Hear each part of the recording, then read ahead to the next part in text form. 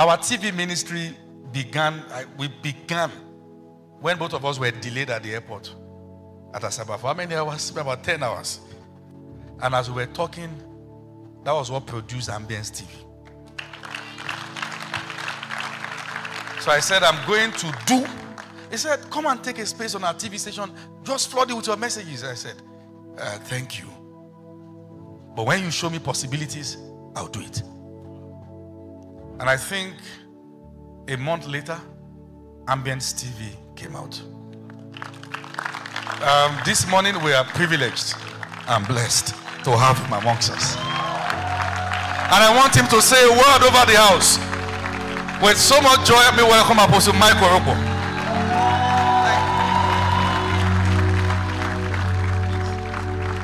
Give the Lord a shout. What a joy to be here this morning. What wisdom. Amazing. Some days ago, I was telling Apostle, I said, where did they get this thing from? The dexterity in communication, the depth of wisdom, the extent of applicability is just too transforming, too phenomenon. Can we please celebrate God for raising this blessed vessel? When I listen to his clips, I get so blessed and edified, and I just thank God. Because apart from the fact that I'm inspired and taught the word of God, I'm also happy because he's reaching people that some of us may never reach. He has a word for this generation, and his messages can impact and affect virtually everybody. That level of wisdom, that level of relevance can only come by the anointing of God. Thank you so much for being a dear brother, friend, that we can always connect, and God is doing mighty things. Thank you, Mama. It's a joy to always be here with you. Glory to God. Can we give God a big hand for what he has done? I think you have to teach the Anakazo now for me to listen. Imagine what God has done in a short period of time. God is indeed faithful. God is indeed gracious.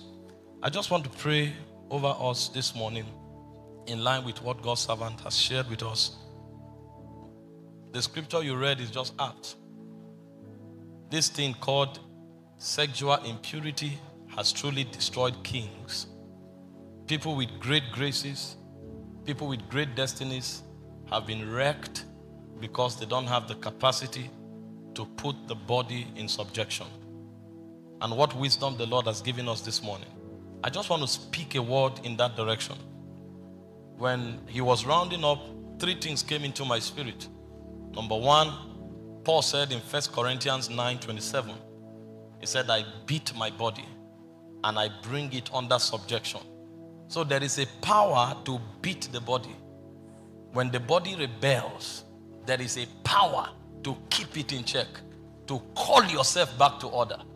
If that power is not there, you will see that you will know everything, but you will still be weak. So we need that dimension of power to be able to beat the body and to bring it under subjection. The second thing that came to my spirit was the place of wisdom. And that's what you've shared with us graciously this morning. That we should know what to do at the right time. Because sometimes we neglect instructions and we neglect everything until it becomes too late. And all we are left with is regrets. We want to pray this morning for God to give us that wisdom that is needed to create defenses against the possibility of falling. And then finally, Paul said in Acts 26:22, he said, I continue to this day because the Lord helped me.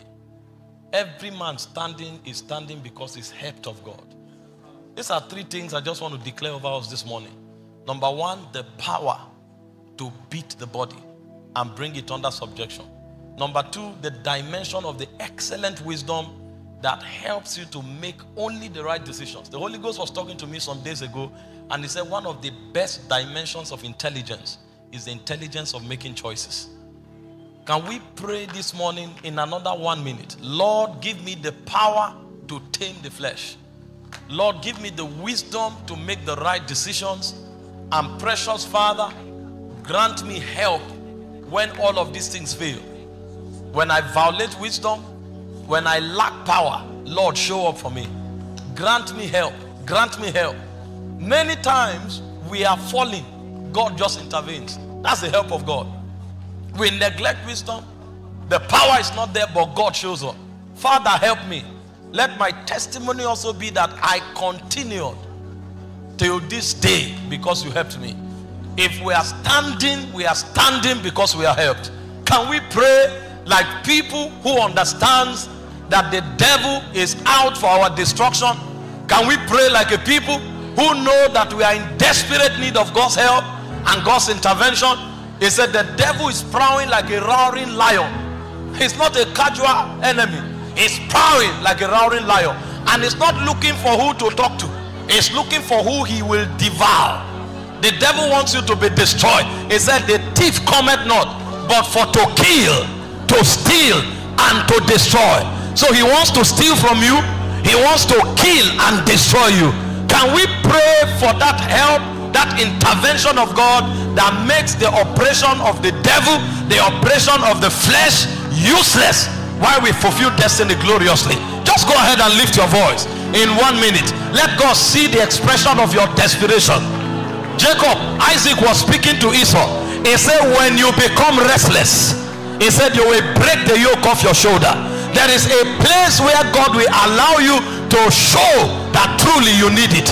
There is a place where God will allow you to show that you know that you require and you desire Him. That's where intervention comes from. Can we pray like a desperate people? It doesn't matter if you are falling before. It doesn't matter if the devil is planning for you to fall. If God gives you power, if God gives you wisdom, if God gives you help, all of that will be null and void.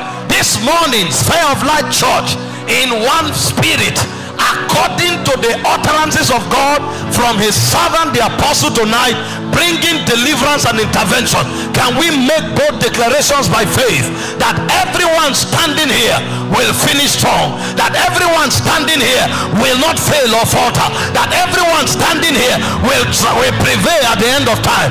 Go ahead and declare.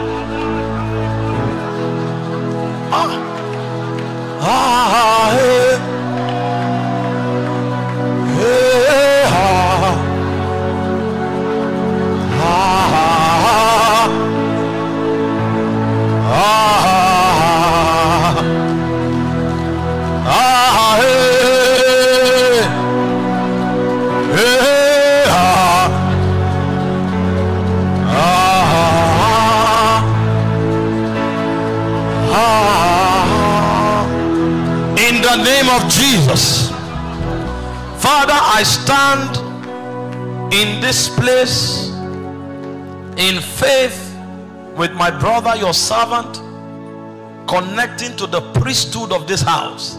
From this altar, I decree and I declare, everyone here that requires strength and capacity to tame the flesh, receive it in the name of Jesus.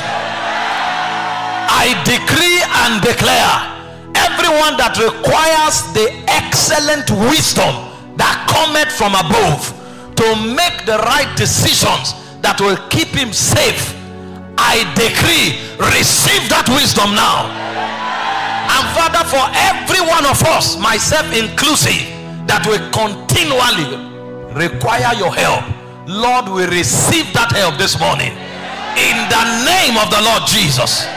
Thank you, Abba Father. The Lord wants me to declare over someone. He said, dry bones shall rise again. That is the excellency of the prophetic word.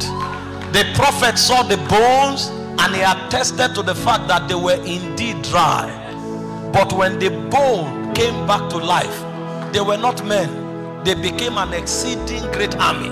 Because when God comes on the scene, it's better than whatever you would have been on your own effort. I decree and declare over you, according to the word of the Lord, every area of your life that death and waste has conquered, receive restoration now. Let every dry bone the name of Jesus. Somebody give the Lord a thunderous shout.